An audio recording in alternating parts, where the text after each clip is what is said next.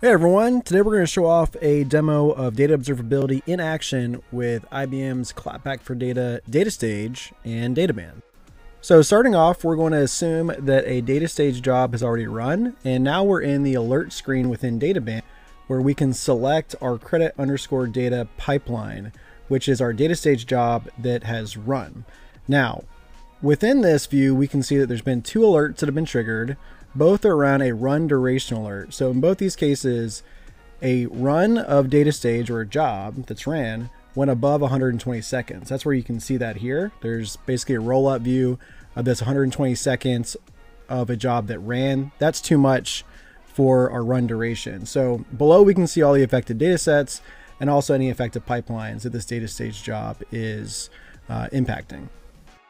I can investigate the DataStage job within Databand to see what actually is going on here that would have my job run longer than I expected. So if I go to this data interactions area, you can see that every single time I'm running this new job, we're consuming more and more data. So it could be that we need more resources applied to this DataStage job so that we can get the duration under this 120 seconds SLA run that we're expecting. So now I'm back over in IBM's Clapback for Data, and I can see my DataStage jobs or DataStage flows that we're seeing here.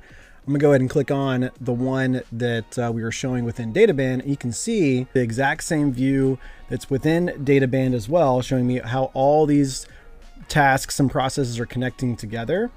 And now what I'm gonna do is look into that particular job to understand how many resources is actually applied to this job. Again, if we're consuming all these records, every single run we're consuming more records. We want to look into the environment, which you see here says that it's a PXS, which shows that maybe this environment configuration needs more resources behind it. So I can go and create a brand new template and apply that to my next DataStage job, or I can go into the existing template and update that. Here, what we're doing is we're looking at the configuration to bump it up to the highest hardware configuration.